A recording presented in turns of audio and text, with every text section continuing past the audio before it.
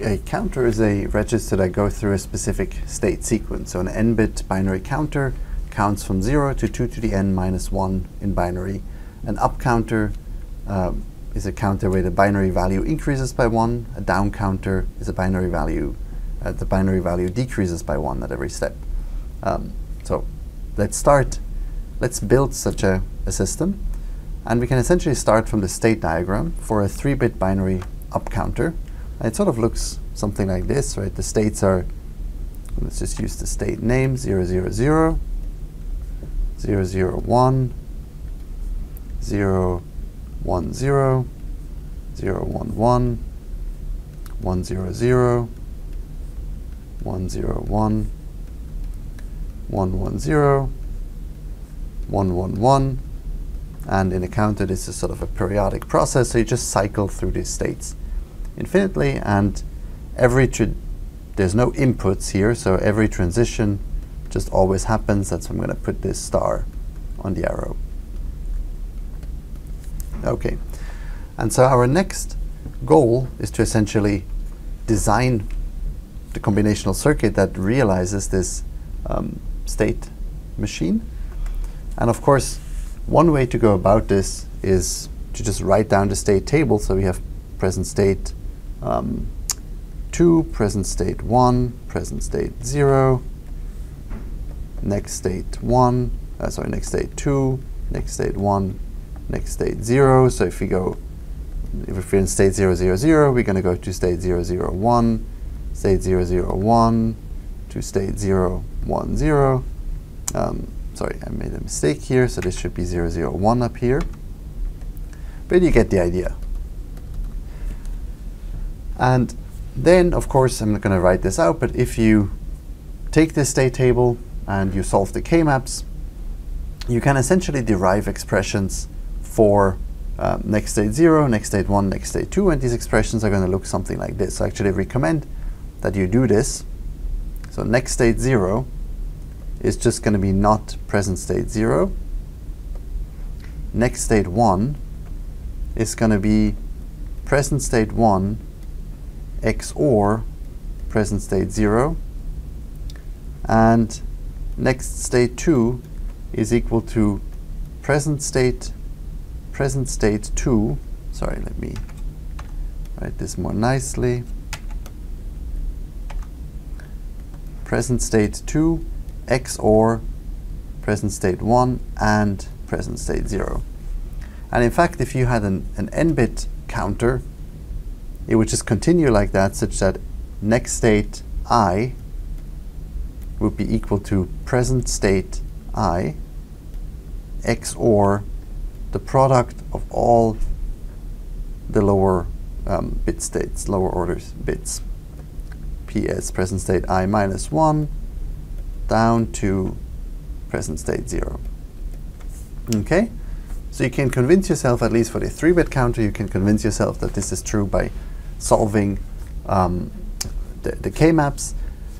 You can also just look at the state diagram that I've drawn on the previous slide, and you can actually convince yourself. It's very easy to see that next state 0 equals not present state 0. It's true because the lowest order bit just flips from one number to the next one. You can maybe also see that next state 1 is the XOR of PS1 and PS0. It becomes a little less obvious as you go to higher order bits, but it's fairly intuitive. And even if it's not intuitive, it's still something you've seen many times, namely write down a state diagram, write down the state table, solve the k-map, get the circuit. So now if you were to build such a system, and actually maybe you want to do something that's a little more complicated rather than just building the counter by itself, you kind of want to make it a complex binary counter where you can switch between different modes. So you might want to be able to upload data into your counter. You might want to actually count. You might want to reset or just hold information as it is. I mean, it's clear that if you have a counter, sometimes you want to start counting again. That's when you use reset. Maybe you don't want to start counting from 0, but from some fixed value. That's why you might load in some number to begin with, etc. And of course, you've seen just in the last video how you would realize a system where you have such choices. And I'm going to draw this for you now briefly.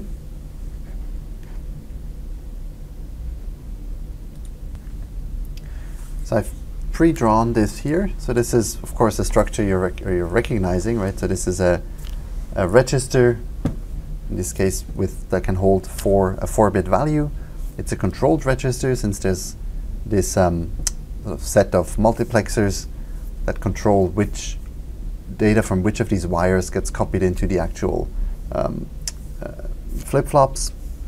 And then there's different types of operations that I can do. So for 0, 0, I'm holding, so I'm just going to take the value, so-called C for count here.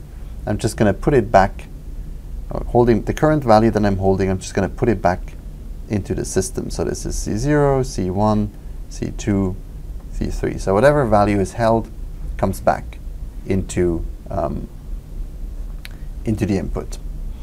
Now for 0, 1, I want to do up count, and we've just on the previous slide sort of introduced how we do counting. So the first, we said that next state 0 is always the inverse of present state 0. So this would be not C0 that comes in here.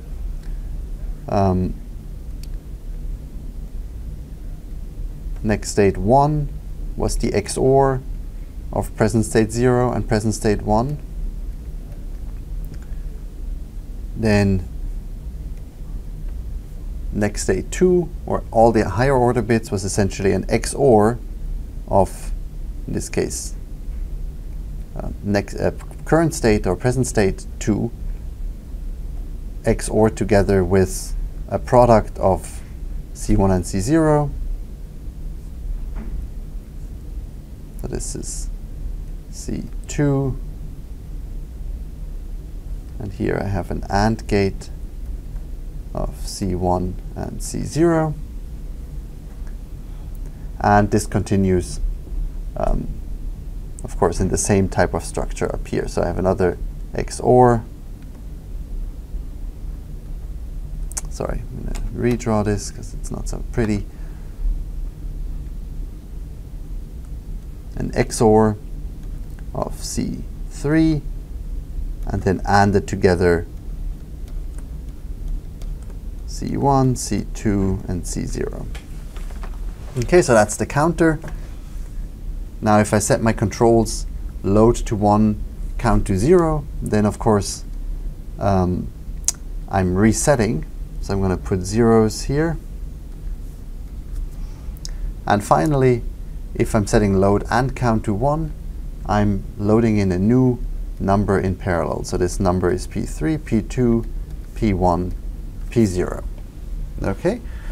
So again, this kind of makes the point that combining or using multiplexers, you can build these controlled systems where you get, depending on the situation, you get to react in different ways. You get to make different choices about what your register is going to do at a given time. And this, in this particular instance, counting up is one of the choices that you have. More generally, of course, you can design arbitrary sequence counters. You don't have to count up by 1. So here, if you're asked to design a 3-bit counter that goes through the sequence 0, 0, 0, 1, 0, 1, 0, 0, etc., in general, the way you can approach this, of course, quite straightforward. You draw a state diagram.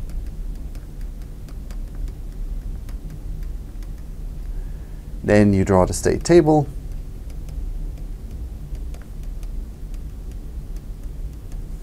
You solve the K-map, and you're done. So let's briefly think about how you can describe counters in Verilog. So this is a module that's called upCounter. It has a parameter width, which here is set to 8. Out is an output. It's a register of width, basically of size width, essentially. And then increment, reset, and clock are inputs. And then what I want to do, of course, is I'm going to say always at positive edge clock, that's when something happens, begin. And I'm just going to go through the different cases here. So I want to build a sort of an advanced counter where I can have a reset. So I say if reset, then I'm setting the value of out to 0. Else if increment is true, then I'm setting the value of out to out plus 1. That's really the counting operation. Else, I'm just holding information, so I'm just going to set out to its own current value, and that's it.